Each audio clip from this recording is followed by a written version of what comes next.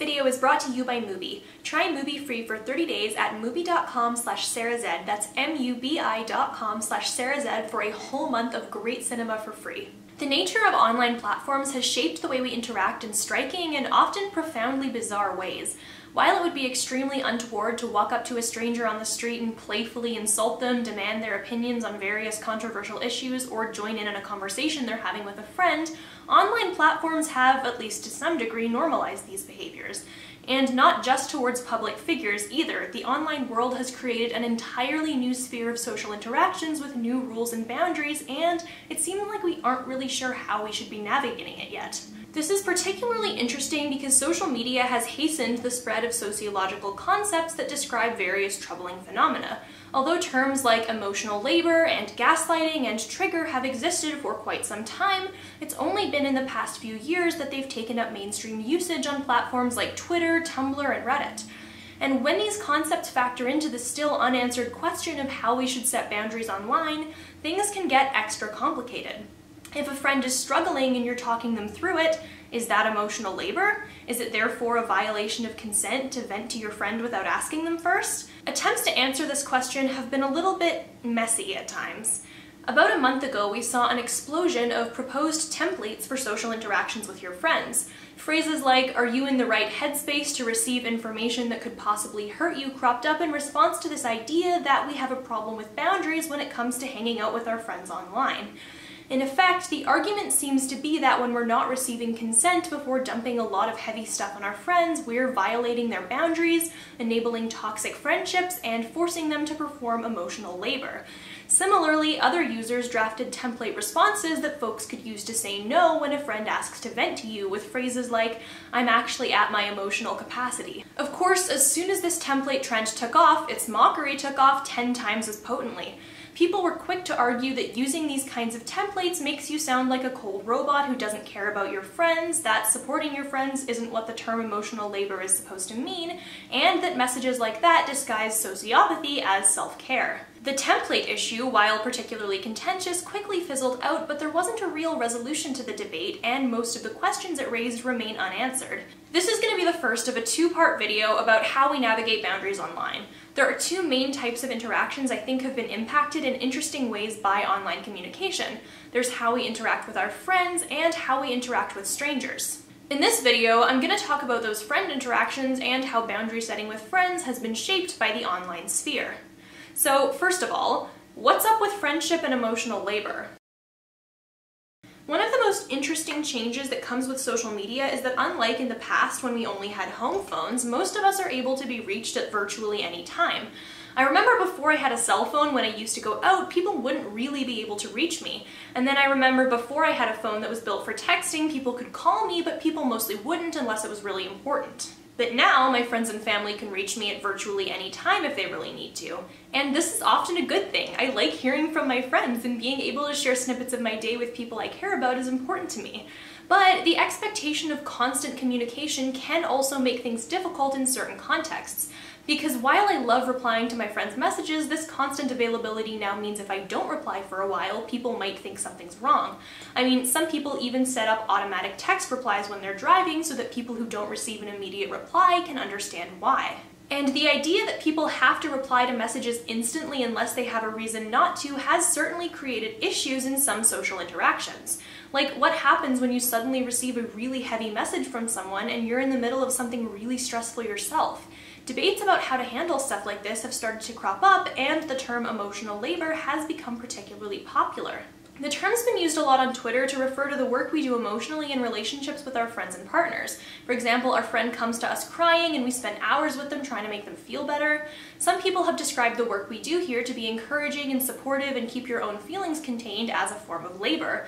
This, unsurprisingly, has been contentious, with some people claiming it's shitty to equate being a good friend with doing work. Some analysis has also suggested that this entire mentality just happens because of capitalism. A system that prioritizes constantly growing profits can make any interaction seem like some sort of transaction.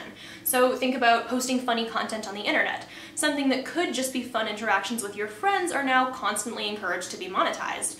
This isn't necessarily always a bad thing in every context. It's great that people can make a living off their creativity, But it is true that there can be a trend of pretty much everything you do feeling like a transaction. Some people have therefore argued that using the term labor to refer to interactions with your friends is just capitalist brain rot that makes you see all of your relationships as transactional. There's also a significant subset of the emotional labor arguments that describe it not only as an individual issue in relationships, but also as an issue that's divided across racial and gender lines. So for example, if a husband and wife both have jobs and supposedly do equal housework, but the wife is the one who always keeps track of who does what and has to remind her husband what tasks to do, that can also take up significant mental energy, and some people have described that practice as emotional labor. And if 9 times out of 10 it's the wife who has to do this labor and it's not really acknowledged, that's kind of a problem.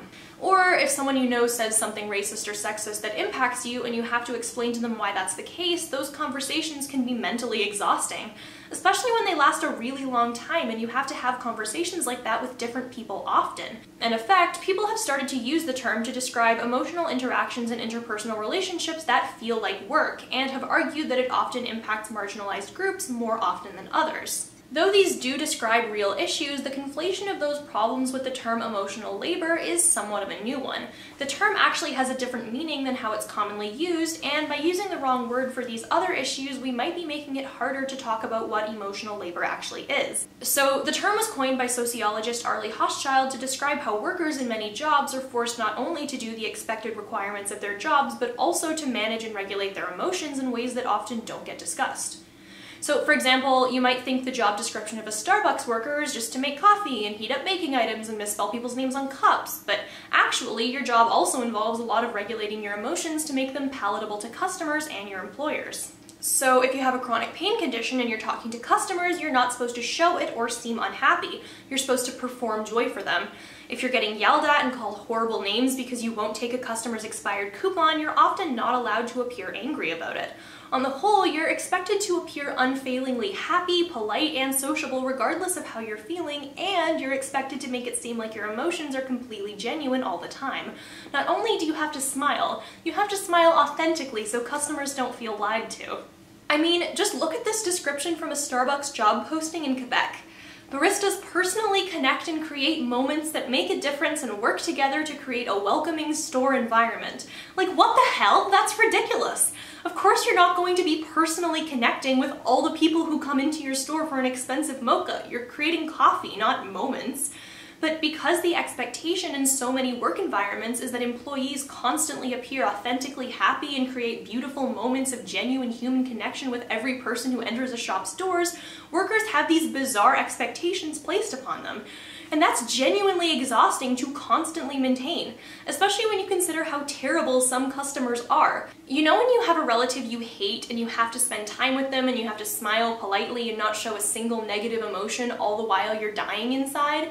Imagine doing that all the time, and if you don't, you lose your job. Of course, Starbucks was just an example, and this is a thing in all kinds of work environments. But it's particularly prevalent in service and caretaking jobs. So teachers, doctors and nurses, wait staff, and similar workers in particular not only have to do the job part of their job, but also have to constantly manage their emotions as well. And a lot of the aforementioned jobs tend to mostly be done by women. So when topics like this start to be discussed, people often talk about emotional labor as something with a gendered element to it.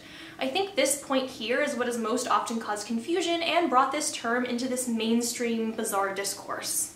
So we hear that emotional labor is a thing, and we hear that it especially tends to impact people who are already marginalized. Meanwhile, people are rightfully talking about the mental load that unbalanced social interactions can create. The term emotional labor, if one didn't know better, could kind of sound like a term describing anything a person has to do mentally that sounds like work. And I think this is where we get takes like asking a friend to explain something to you is forcing her to do emotional labor. In actuality, that's not the case because that's not what emotional labor means. It's not just meant to describe anything emotionally exhausting, it's specifically about, well, labor. So, I mean, that fairly well answers the question of, are you doing emotional labor when your friends vent to you? The answer is no. But while I don't think that's the term people should be using to describe the issue, I don't think that's the real question. Despite the fact that the wording is wrong, I think what people are really asking when they talk about the issue isn't, does this fit the definition of emotional labor? It's, is this a form of work that it's bad to expect people to do? And that's a more complicated question than simply a matter of definitions. So from here on out, for clarity, when we talk about these interactions and templates to say no to these interactions, I'm going to try to use the less common phrase emotion work instead.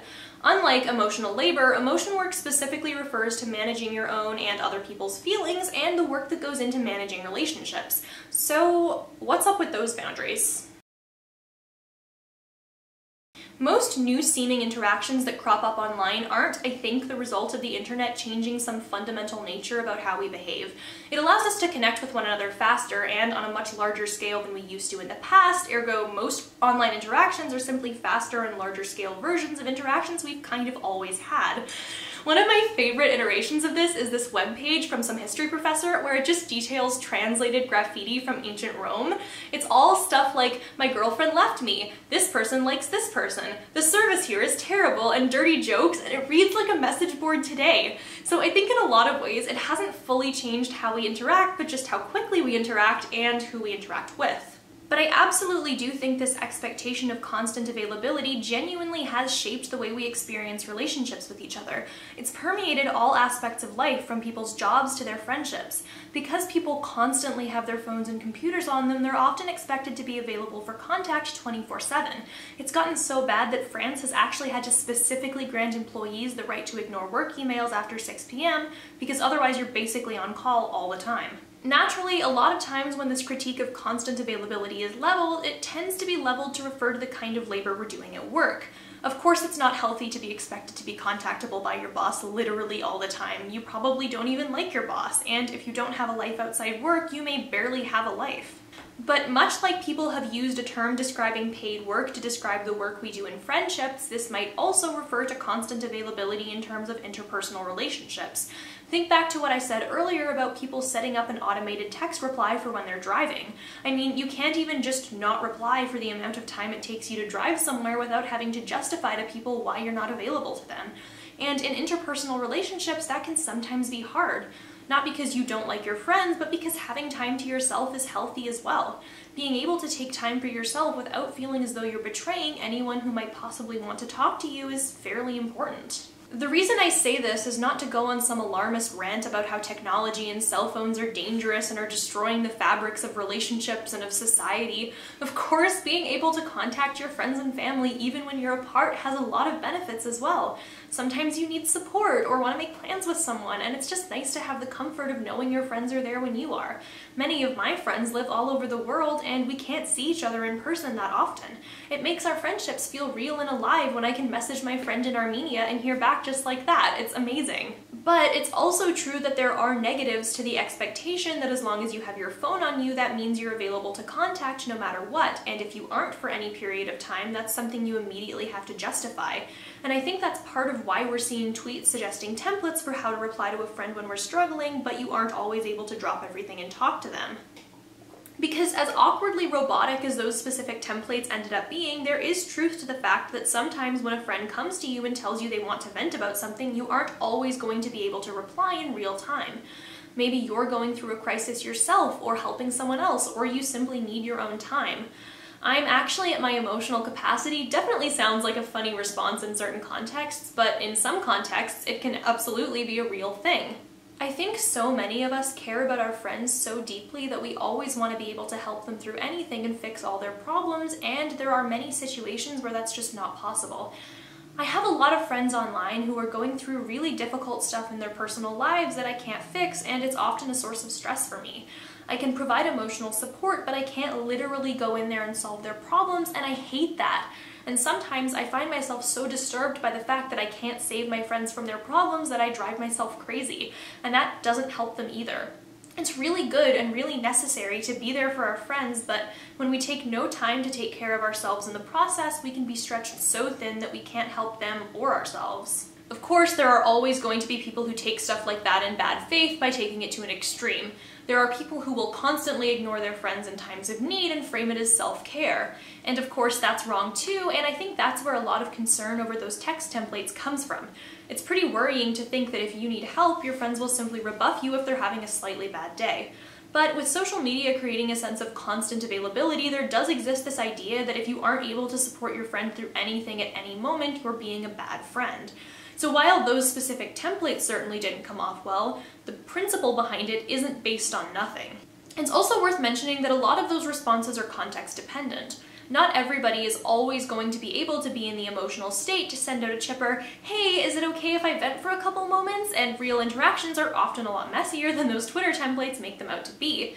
When these templates are accompanied by absolutist messages like, "You should never vent to your friend without asking for permission first or you're a toxic person," or when responses have messages like, "If you aren't willing to drop everything for your friends at any time, you're not a real friend," they ignore a lot of nuance. Different situations will always necessitate different responses, and the same is true for different people. Think about that message that's like, "Are you in the right headspace to receive information that could possibly hurt you?" For many people, that's probably not going to be a very useful thing to hear. They already know something is wrong, so a lot of people are just going to be worrying about what it could be and imagining the worst. On the other hand, that might be a beneficial thing for some people to hear. For some people, if you know bad news is coming, you might be able to excuse yourself from whatever it is you're doing, maybe get some rest, and then come back to hear what's going on. I am not one of those people, but I'm also not going to presume they don't exist. That being said, I don't mean to say that just because templates don't work for every context and person, no one should use them ever. Another interesting critique explaining why some people might use those templates is that for a lot of people, it's hard to say the right thing to someone who's struggling, especially if you aren't sure how to help them. And for some people, especially if you're autistic or simply overwhelmed, having a response already written out that you can use to express your feelings in an understandable way can be really helpful. I think this is a really fair point, and while I don't think it's a good defense of every template, starting a message to someone in crisis with, "Hey, I'm so glad you reached out," does not come off well, it does acknowledge that having a pre-written response to something doesn't mean you don't personally care about your friend. Truthfully, I do think the fact that people got so angry about these templates on Twitter is simply because the phrasing was awkward and stilted rather than the actual content. Although many of them suggested you should customize them to your needs, you probably don't want to come off as a customer service representative when your friend is going through it. Using templates is necessary for some people, but maybe we should be writing better ones. Despite some very awkward framing on Twitter, emotional capacity and emotion work are real things, and I think we should all take care to make sure we're looking after ourselves so that we're equipped to help our friends. Sometimes that might mean saying, "I'm really overwhelmed right now, are we able to talk a bit later?" That in and of itself doesn't mean you don't care about your friends, and being on 24-hour call to instantly reply to every message isn't a realistic or healthy expectation for most people. But of course, that doesn't mean we have no obligation to support our friends. Ultimately, a lot of these situations are genuinely context dependent. It's wrong to say you're a bad friend if you aren't always reachable, and it's wrong to say you're a bad friend if you don't always ask before venting. Truthfully, Twitter is kind of bad at nuance, and we should probably all just move to LiveJournal or whatever. I also think, on the whole, despite the fact that many people misuse the term emotional labor, the fact that the same critiques we apply to our work environments are now also being applied to our personal relationships is really interesting. To me, this suggests that the most toxic elements of harmful work cultures have become so prevalent that they're seeping into other aspects of our lives. When you're expected to be available to your boss 24 hours a day, 7 days a week, you're being stretched so thin that it's even harder to be available to your friends for that same amount of time. When you spend all your time at work pretending to be happy to make a customer's day marginally more magical, it's even harder to come home and appear strong for a friend that needs it. Truthfully, terrible jobs make the rest of our lives terrible too. I also think that's a big reason why the term emotional labor took off the way it did. When paid labor is demanding so much from us on the emotional side of things, it can be hard to manage those emotions in a personal context as well. I think this is a case not just of confused terminology, but also of trying to analyze how we're all impacted by technology and capitalism. The wording might be off, but emotional labor and emotion work can and do affect each other. Whether or not interpersonal relationships count as labor, I think one fact that's obvious is that the way actual labor is treated in society is deeply concerning.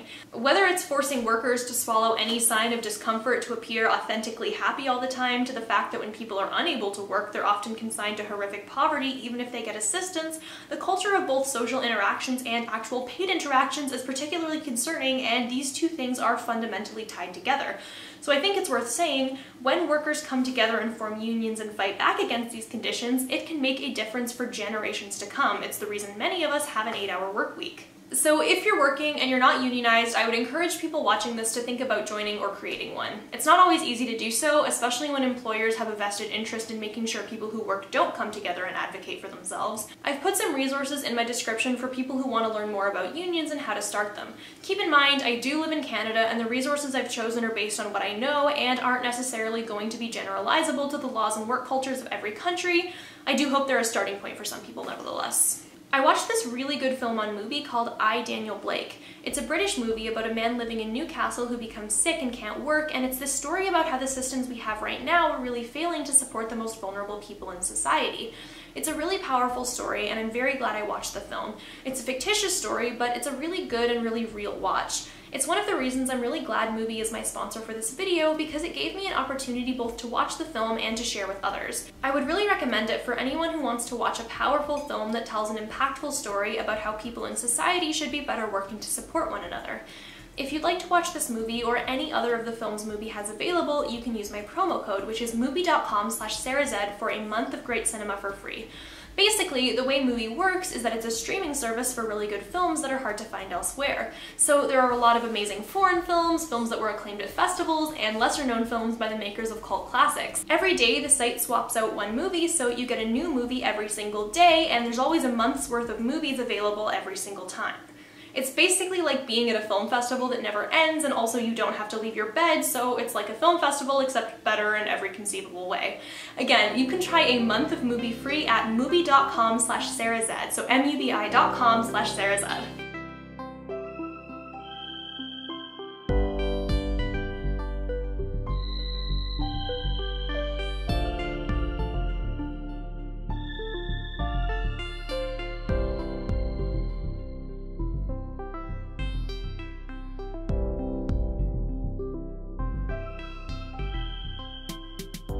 On top of a big thank you to all my patrons, I'd like to specially thank Adam Granger and Thomas P. Takak for joining my $20 plus tier.